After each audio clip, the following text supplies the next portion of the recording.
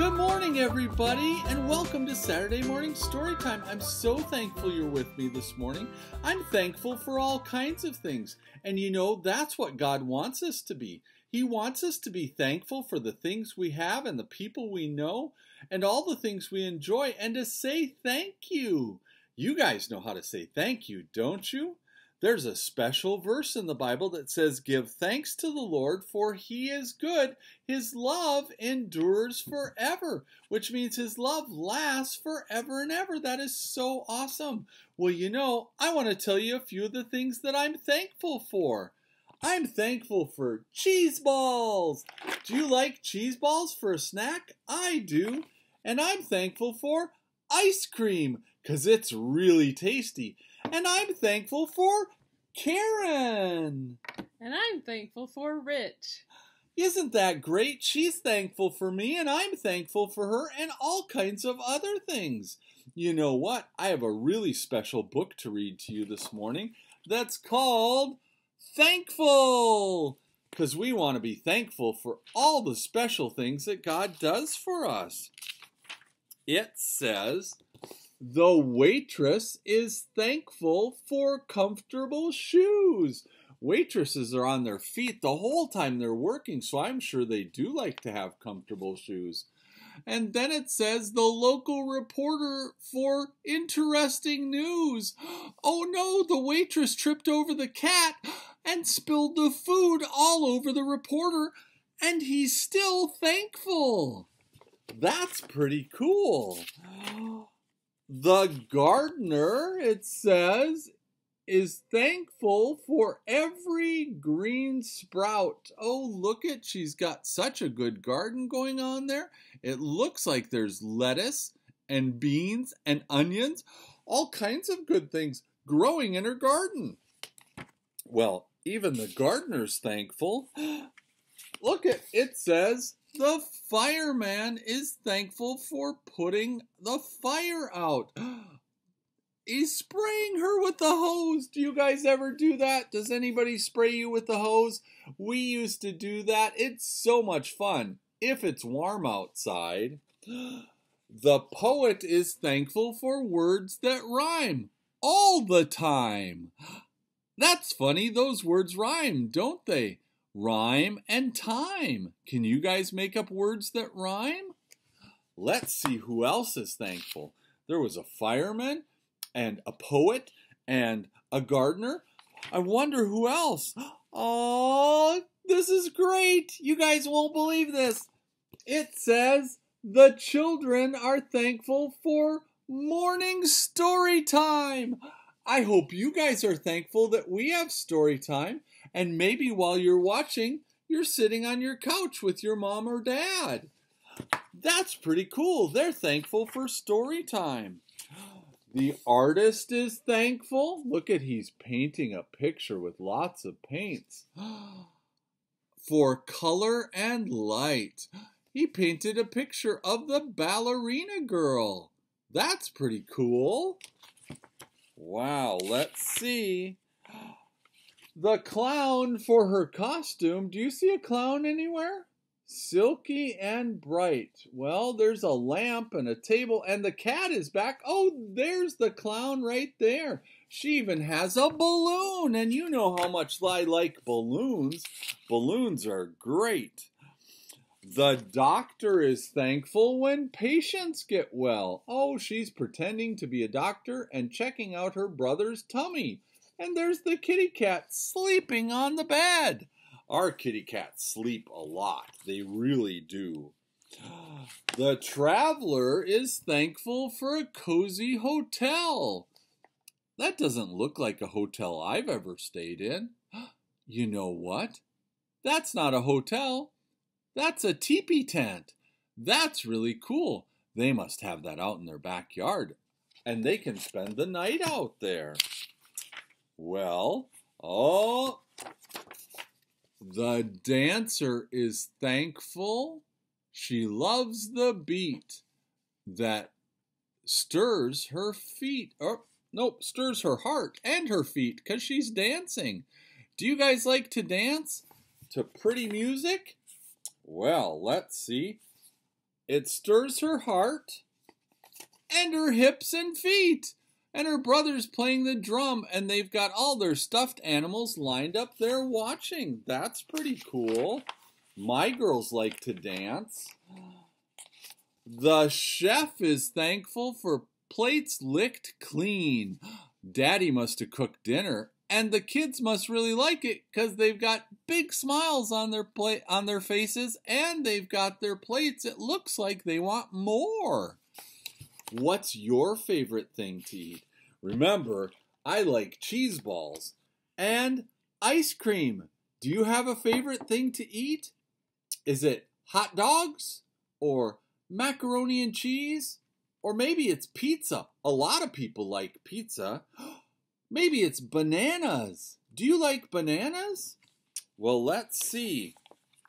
The tailor is thankful for her sewing machine. That's the mommy, and it looks like she's making costumes for the kids. A tailor is somebody who sews clothes. Well, the queen is thankful. Oh, look at, she's got a crown on, and she's sitting in the chair like it's a throne. Well, what do you think the queen is thankful for? What she got in the cup? Do you know? The queen is thankful for afternoon tea. They're having a tea party. Those are really fun too. I like tea. Well, the beekeeper. Did you know beekeepers were thankful? A beekeeper is somebody who takes care of bees so they make honey. Do you like honey? It's really sweet, but it's really sticky too. It says the beekeeper is thankful for honeybees.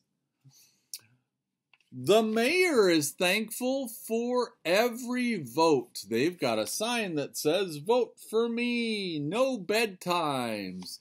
I don't think that's a promise they'll be able to keep.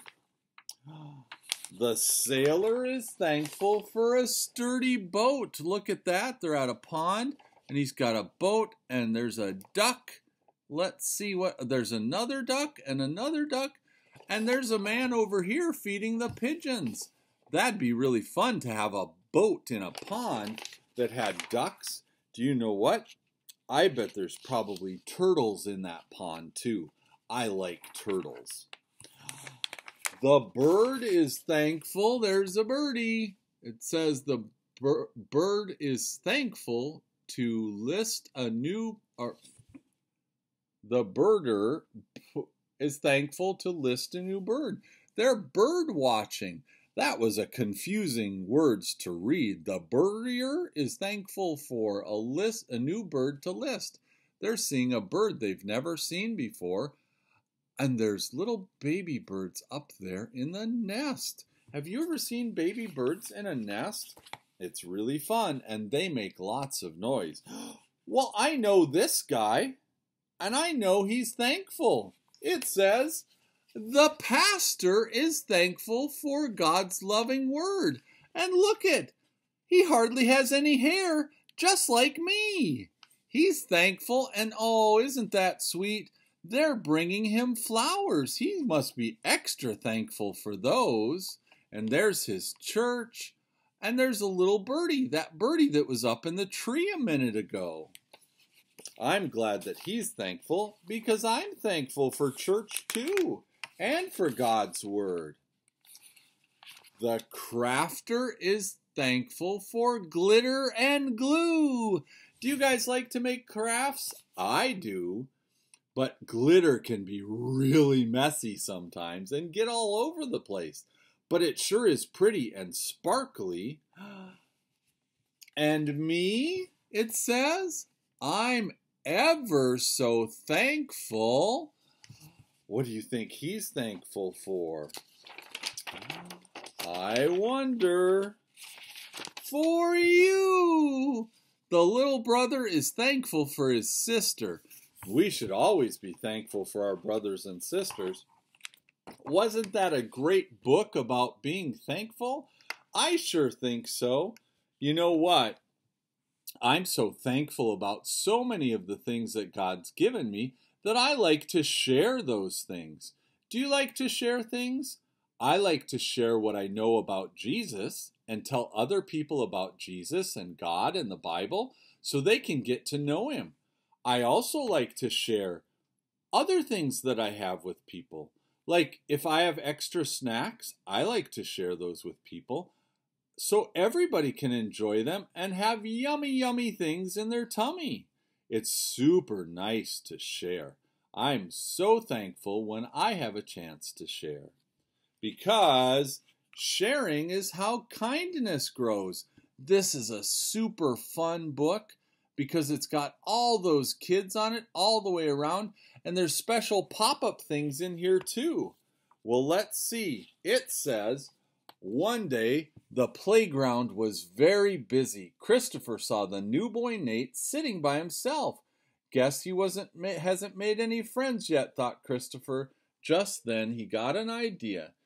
Hi, said Christopher. He walked over to Nate. I've got some cookies I want to share. Thanks, said Nate instantly, and his frown turned upside down. Before long, the two boys were talking and laughing, and sharing had turned Nate's day around. Christopher felt really good. You see, he looks sad, and there's Christopher with a cookie, and look what's going to happen. He shared the cookies, and now he's smiling and happy. Isn't that a neat book? It shows you when he was sad, and then when he was a friend and shared his cookies, and now he's smiling. Well, looky, when Nate got home, he took out his new set of crayons and started to draw. Look at, he's all kinds of pictures, and he's got a puppy and a kitty and a book bag. Well, it says, I like your picture, said his sister Jennifer. Can I draw too? Jennifer always wanted to do what Nate was doing, and some days it might bother him, but not today. He had plenty of crayons, and she had none. It says, sure, said Nate. He gave her some paper and held out, he gave her paper and he held out some crayons, purple and orange and blue and green. Sharing comes in many colors. Want red or yellow? He asked her. Jennifer took a red and yellow crayon and she felt very happy. What do you think's going to happen when I turn this flap? She's so happy because she's got a red and yellow crayon to draw with. That is so nice for Nate to share. Christopher shared cookies with Nate. Now Nate's sharing with his sister Jennifer. I wonder who's going to share next. Do you think Jennifer will share? Well, Jennifer really loved going to the swing. She could stay on it for hours, but the next morning, while she was gliding back and forth, she saw her neighbor Amy sitting on a bench watching her. She has nothing to do, thought Jennifer. Would you like to take turns? Jennifer asked. Yes, said Amy, jumping to her feet. So Amy used the swing first, then Jennifer did. Sharing helped them both feel good. What do you think's going to happen? Look it! First it's Jennifer, then it's Amy. That's really cool that they shared the swing. Can you guys think of anything you could share? Can you share your toys with a brother or a sister? That's really nice. Or a friend? Well, it says, look at, they're out by the lake now. The next day, Amy was digging in the sand with a shovel. There she is. And she's got some other kids around her. I wonder if Amy will share now. Did you guys notice that when somebody shared with them, then they learned to share with somebody else? She had a second shovel and a pail beside her. Just then, two boys, well, there they are, walked up and she said, I'm building a castle. The boys watched her dig. Want to help? They asked. I can get some water, said one boy. Well, I can help you build the tower, said another boy. His name was Simon. So Amy shared her pail and shovel, and all three of them built the biggest castle ever. Sharing castle building made it even more fun. Well, I don't see any castle, do you? But here's another flap. What should we do? Should we flip it up Or should we just leave it down so we can see the buckets in the sand? I think we should flip it up. You ready? 1, 2, 3. Look at how happy everybody is. And there's an amazing sandcastle. Look at how tall it is. And it even has seashells and starfish in it. I bet they're really good friends now that they're all sharing. Well, Simon, one of the boys, it says, was having a great time playing soccer with his sister Vicky. After a while, though, they got thirsty. Do you guys, when you play a lot, do you get thirsty and need a drink of water or juice or something? I'm going to get a drink, Vicky said. Me too, said Simon, and they headed into the refrigerator. Well, here they are at the fridge. I wonder who's going to share. I want the orange one, Vicky said, and grabbed the can. I do too, said Simon. Uh-oh, they both want the same one. I wonder what's going to happen. Instead of fighting, Simon did something different. Let's split it, he said, taking down 2 glasses. Okay, said Vicky. Sharing had stopped an argument before it began, and both Simon and Vicky were glad. Ooh, they look angry, don't they? Like they're going to get in an argument over it? Well, there's another flap. I bet we're going to see them sharing. What do you think? Look there they are. They shared the orange drink and they each have a glass full. That's so nice because now they're not thirsty anymore and they both got the kind that they like the best. Well, they're going to ballet class now. Do you guys go to dance class or learn how to dance? Well, let's see. Ballet class was over and everyone was going home. But one little girl, Carlita, was sitting on a bench with her head in her hands crying. That's really sad. Look she's over here. She's so sad she's crying. Carlita had made a mistake in class and she felt awful. You know, sometimes when we make a mistake in front of other people, we feel really sad inside because we feel embarrassed or maybe even scared that somebody's going to tease us or be mean to us because we made the mistake. I hope they're not going to be mean to her because you know what? Everybody makes mistakes and that's okay. And we just need to figure out how to do it better the next time. Well, let's see what happens. Vicky walked over and sat down next to her. Vicky wished she had a cookie or a toy or something to give Carlita to make her feel better. I have nothing to share, she said to herself. Then she thought for a minute and reached over and gave Carlita a hug. That's really nice. After that, the 2 girls started chatting away. Sharing had shown Carlita that Vicky cared, so she felt much better. Vicky saw that what a hug can do, and it made her happy. Excuse me. Look she's really sad. And then Vicky did what? She hugged her. There she is, and now they're both smiley and happy. This is such a fun book with all these flippy things that show us a totally different picture. This one's amazing. Remember all those kids on the front of the book? They're all in the next page, and I think they've been sharing. Are you ready to see something really cool? It's not just a flippy back and forth.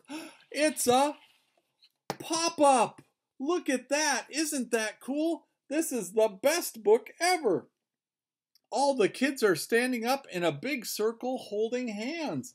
It says, yes, sometimes all it takes to make a friend or put a smile on someone's face is a little sharing. Sharing gives us a feeling that feeling grows as it passed along. Sharing links us together. Christopher shared with Nate, Nate with Jennifer, Amy with Simon, Simon with Vicky, Vicky with Carlita, and me with you. I've shared some books with you this morning. Each time we share with each other, we fill the world with kindness. Who can you share with today? Look at all those fun kids that shared with each other. That's so neat, the way they pop up out of that book. Have you guys ever seen a book like that? That's so cool. I'm super thankful thankful that I could share these books with you today. And I hope you share this week and that you're really thankful for all the things that God does for you and your mom and dad do for you and your friends. And I hope you share with all of them, whether you have cheese balls to share or something else just to make them smile. Remember, you don't always have to give someone something to share with them. You can share with a hug or just by saying nice things or all kinds of ways. But the best thing to do that we can do is once we know Jesus is to share Jesus and to tell other people about him. Because that's super most special of all to share him. I'm thankful I got to share with you guys this morning. You know what? We're going to pray. Are you ready? Get your wiggly fingers out and get them all tangled together. Close your eyes and let's pray. Dear Jesus, thank you for another wonderful story time. Thank you that we get to share with people all kinds of things.